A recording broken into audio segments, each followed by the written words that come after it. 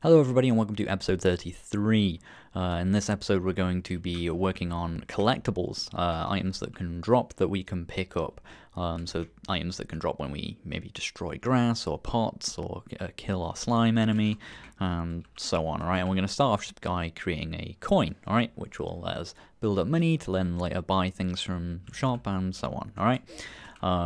Lots of things we'll be able to reuse it for, but we're going to start off with the coin.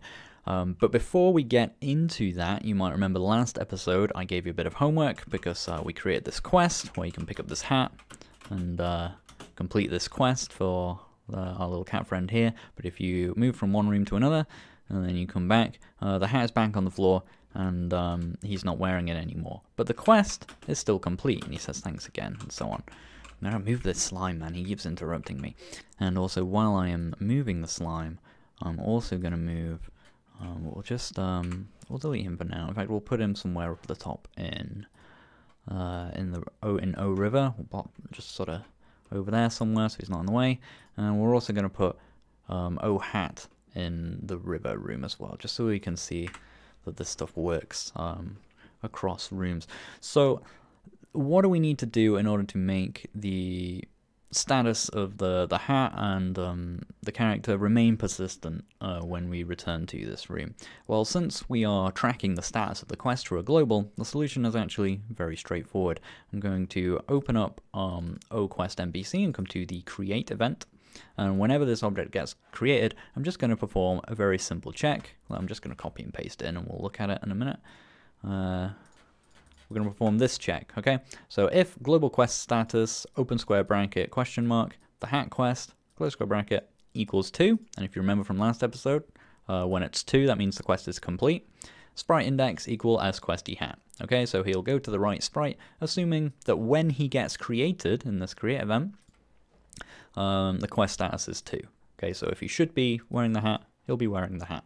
And then pretty much the exact same thing is going to be done in our hat object. So go to the create event, which currently is being inherited from P entity, and we're going to right click that event and click inherit event, which will give us a new event but with the function event inherited in there, so that it will do all of the stuff from the parent event.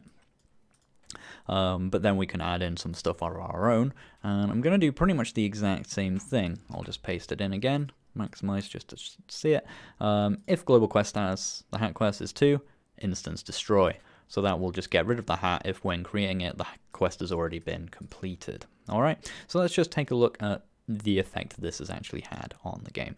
So we've got our quest giver here, gives us the quest, tells us more about it. We come over to this room.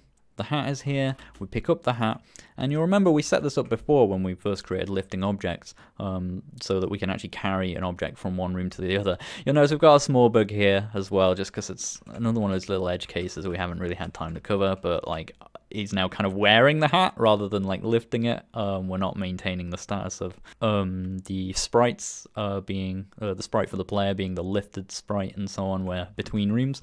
But we can actually carry the object between rooms. All right, that is working. You can see that doesn't create another one here or anything. We're still just carrying it.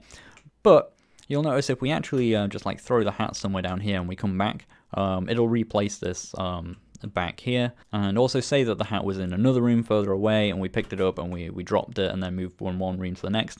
The hat is essentially going to go back technically to where it originally spawns. I think that's quite useful behavior. It means that like if you kind of like lose the hat or you leave it somewhere, like we're not, rather than actually just remembering exactly where it was, which is more complicated as well, just sending it back to where it spawns just means the player's always going to kind of know where to go in order to get it back. I think it's a bit more intuitive and a bit more easy to make sure an important quest item never gets like completely lost. All right. But anyway, if we bring this hat item back and we give it to him now, you're a true hero indeed, and we leave the room, you'll notice the hat doesn't spawn anymore because when it runs its create, it gets destroyed. And when we come back into here, he's wearing the hat as well, and like the quest status is still the same. All right, okay, with that out of the way, congratulations to anyone who managed to solve that in between these episodes. I think it's fairly straightforward. The clue was that we have this in a global, and we can just check that in the create event of each object to make sure that they remain consistent with whatever the current status of the quest is. Okay, so with that out of the way, we can now move on to the actual subject of today's episode, which is collectibles, and we're going to start with this coin object. So I'm going to right-click somewhere in Sprites and go to Create Sprite from Images, and I'm going to bring in scoin strip 4 from my assets. You can make your own coin if you want. I'm going to set it to 10 FPS, and the animation is literally just a simple spinning coin, okay? Just sort of created by just making a coin, and then I just sort of make it thinner over time to sort of give the impression of it spinning around. Okay, pretty simple animation. I'm going to call S coin, again 10 FPS, and make sure the origin is bottom center. Okay, you can do it from there or you can drag it manually, up to you. The next thing we're going to do is make a new object that's going to be a child of P entity called P collectible.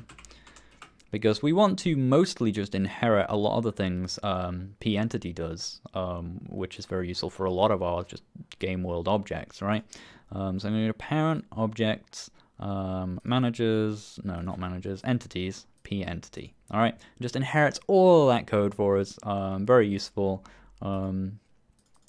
We're not going to use a lot of the entity loop stuff. We're going to do a lot of that ourselves. But a lot of this draw stuff, like just being able to make something flash and draw a Z and cast a shadow, it's very, very useful to be able to just sort of copy all that behavior straight across to P collectible, so we don't have to write it again. All right, this is kind of like, you know, this relying on P entity and shared behavior is kind of the foundation of how we're building this game. Really, we're trying to make as many things as possible lean on shared behavior, because that means we just don't have to write or manage as much code ultimately.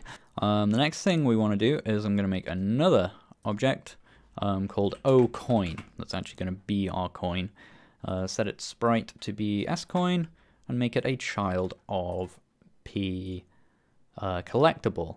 Important thing to note here, because I think this is the first time we've done like a multi-layered inheritance chain like this. We inherit from P collectible, which in turn inherits from P entity. So currently OCoin, since they're basically the same object now, essentially just is a child of P entity, okay? And you can see it's inheriting all these same things. You can create as many of these as you want in a chain. As I say, there's going to be some shared behavior that all our collectible objects are going to have that's different from other entities, which is why we have a P collectible for them to be a child of. But still, pretty much everything is going to find its root all the way back in P entity, because there's some things just like the Flash and stuff like that that just every sort of game entity type of object is going to want to have. Next up, I'm going to come all the way back to P entity, and in entity essentials up here, at the end, I'm going to write entity drop list equals -1. Let me just zoom that in a little bit so you can see. This is basically going to make it so we can give any, I think I give this a capital L there. We can give pretty much any entity in our game a drop list, which will be a list of items just as an array that we drop when this instance gets destroyed. As you can see, we already do something very similar to this with our fragments, okay? You might be thinking, well, why not just use the fragment system to drop the items or whatever? Doesn't that do the same thing? And yes, that is true. It does do the same thing, but we want to be able to do both. Because you might recall our plants drop little fragments that are just an aesthetic touch, all right? It drops those little grass leaves and stuff, but we also probably want to be able to drop objects, coins and things like that separately that might be like semi-randomized and so on. So we're always going to want to drop the aesthetic like fragments from the plant, but we might want to randomize or play with the different types of object that can drop from that can drop that are actually collectible by the player, okay? So it's basically going to work the exact same way. We're just going to track it with a separate variable, okay? So in this destroy event, we are going to write very similarly, if entity drop list does not equal -1,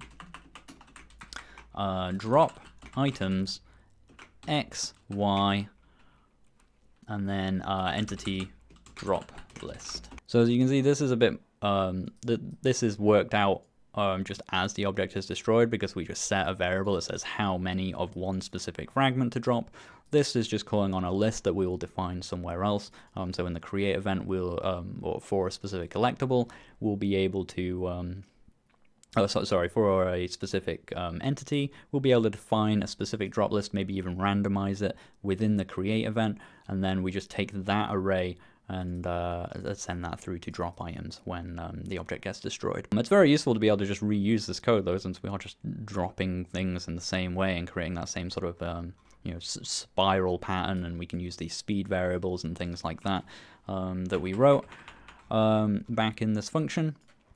It's very handy. Reuse code whenever you can. Don't write the same thing again if you don't have to. So that's now just a part of p entity, right? So they have a net drop list of -1 by default, and when destroyed, if that's not -1, they'll try and drop whatever is in entity drop list. Okay, so we can go to any of our entities now that can actually be destroyed. I think we've only got that set up with oplant so far.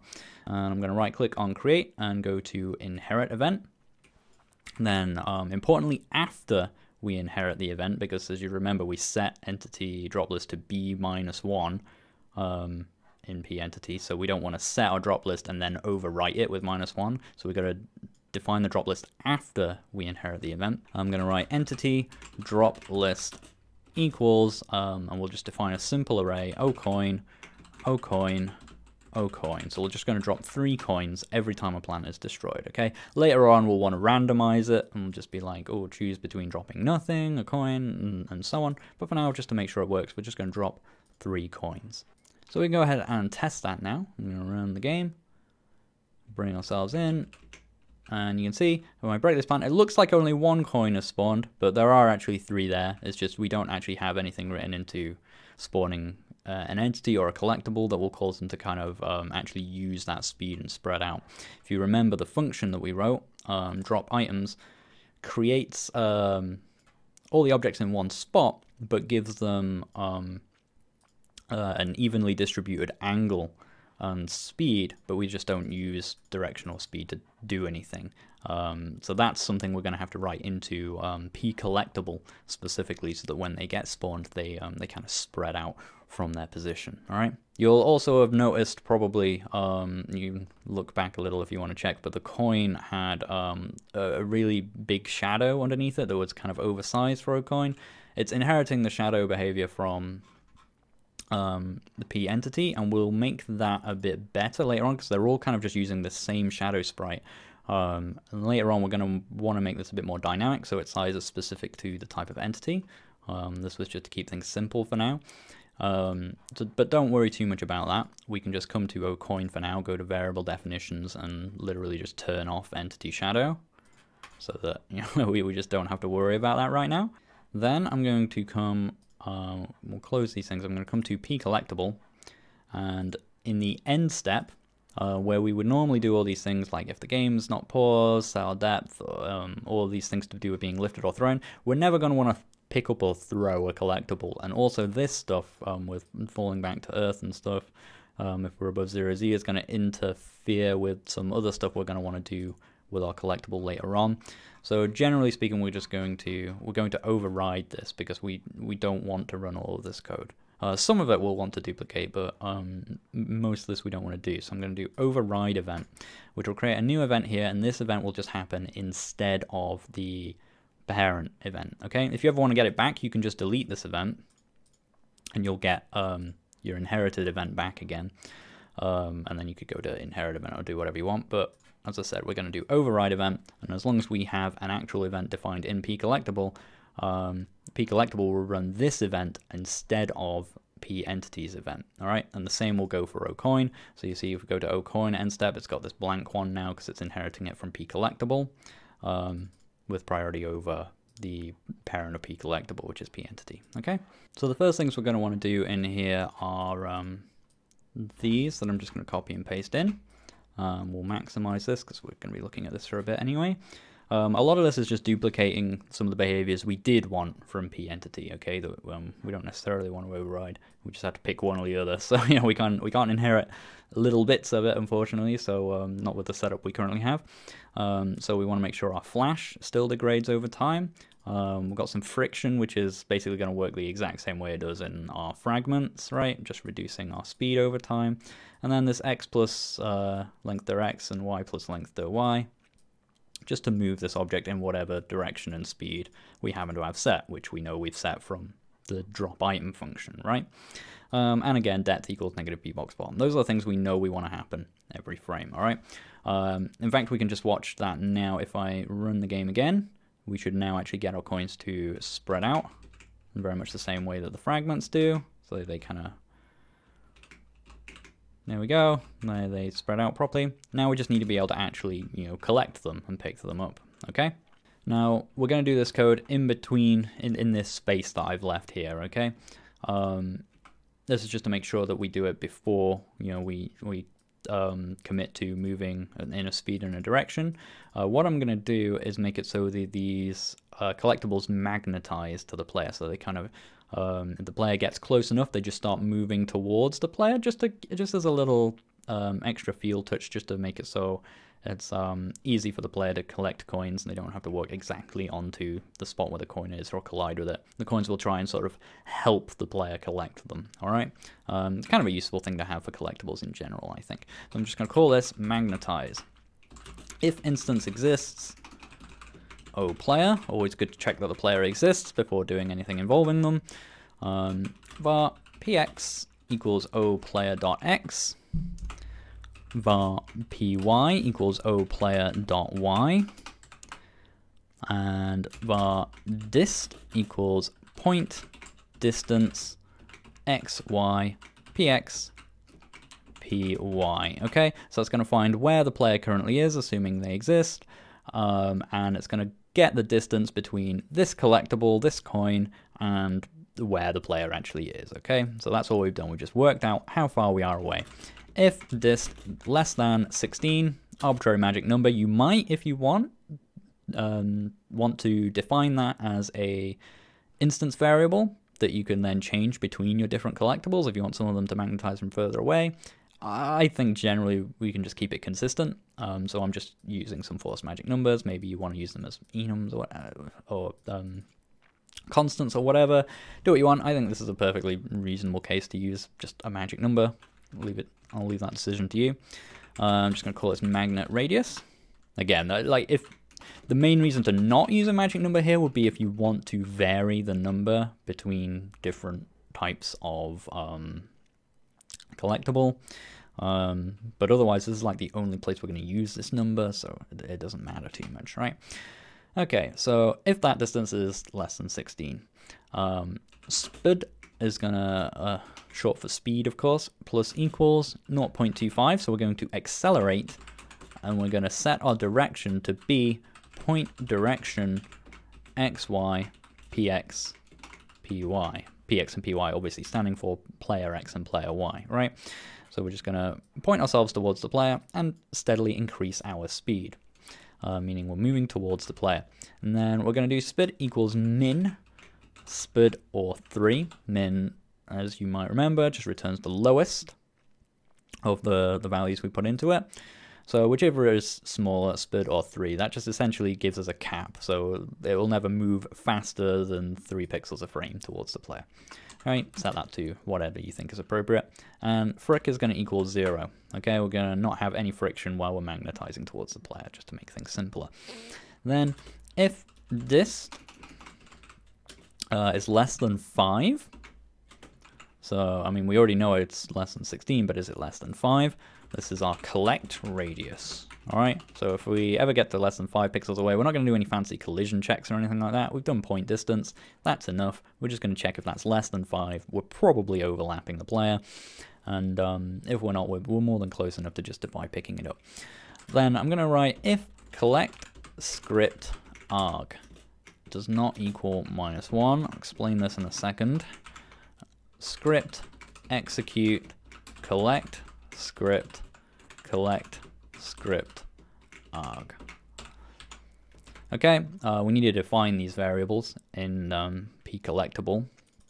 But basically we're just going to have collect script, which will point at a specific script that will contain a single function that will define what should happen for each collectible when it is actually collected. So when we pick up coins, it'll be increasing our coin global variable, or whatever, however it is we do that. When we pick up ammo for something, it'll increase that wherever that is, and so on. Okay, so we can perform a specific task when a specific thing is collected. All right. Else, it's possible as well that like we won't have any arguments, like it's just a single collectible of a thing that always provides exactly one of a thing. So like our coin will always just provide one coin, right? So it's possible that we won't have any arguments to pass. Like if we pick up a bomb, maybe it's a pack of bombs and they contain 5, so we need to pass through an argument. But it's possible we won't have any arguments because it's just one of a thing. So we do script execute, just collect script. All right. Or in fact, actually what we want to do is if collect script does not equal -1, then script execute collect script without any arguments on the end. Okay. That'll just make sure that we can actually collect a thing even if it doesn't have a script associated with it yet, just because it is a collectible, which is going to be useful for us because we're not I don't have time in this video to actually just start doing the collect scripts. That's going to come later, okay? So this is going to be useful for us to make sure we can actually test it and see that it is working. Because either way, no matter what is going on with the collection scripts, we just want to do instance destroy here and actually get rid of the collectible once it's within that collect radius. So I'll just scroll up so you can just see that whole chunk at once there. That's just going to make it so whenever we come within 16, it'll increase its speed towards us. If it gets within a small enough amount, we run a script depending on what collectible this is, and then we destroy the instance itself. We do need to actually create these variables, otherwise the game will just crash whenever we get to this if statement, because it's like, well, I don't know what these two variables are.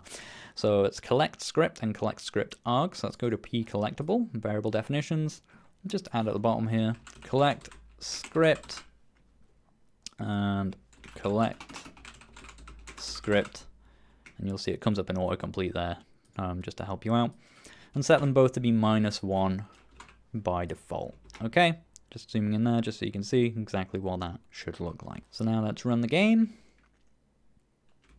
chop up our grass, and you can see even there just right away we get close enough to these coins, they just start sucking into us and we collect them. Okay, we're not running any scripts to actually do anything with that yet. We'll come to that in a later part when we start adding other types of collectibles. But you can see the basic logic there of how that should work. Once we actually get like our UI that actually shows us having any coins and so on like that, then we'll come to actually making it so these work in that way. But hopefully it's clear enough for you how those collectibles work. The one last thing I forgot to do that's pretty simple is if I come to pCollectible and go to the create event, and do inherit, what I can do here with a pCollectible, just like when it gets created initially, is when we inherit the event, I can also just override flash by setting it to equal 1, which just means we get a little flash just instantly on our collectibles. You can see like they flash white just when they're created, just as a little visual flair, just to show them actually like spawning into the world there. Just a cheap little thing we can do just by leveraging, again, just code we've already written ages ago in pEntity just to be able to make things flash, and just showcasing again the power of using a system like this. Alright, that's everything for this week's episode. Hope you enjoyed that. Source code available in the description as always, and I'll see you guys next time. A huge shout out to the following Patreon supporters: JDoom986, Darth Wolf, Jake Rumsey, Raymond Harvey, Tranquil, Havoc, Elizabeth and Landon Brown, Julian Cropley, Michael Kolich, John Kenai, Stephen Chenier, Borgia MK Ultra, It's Matt Poor, Rachel Stewart, Arctics, Feral Princess, John C, Team D, Jordan Hake, Dalvor, Vacant, Pong Pong Zhao, Jason Welch, Andrew Gilbert, Reva, Kaiser Ho, Boris the Wizard, Figgy, Cabbage Pants, Yoram Pater, Leo, Scott Matthews, Samir Niyai Legaglow, Renee Dam, Rupinder, Dark Rider 0318, Jason, Relentless Rex, Bertie T, Daka Dondigo, Robert Churches, Jonathan, Basil the Dog, and Max M. If you want to support the work I do, a link to my Patreon is in the description.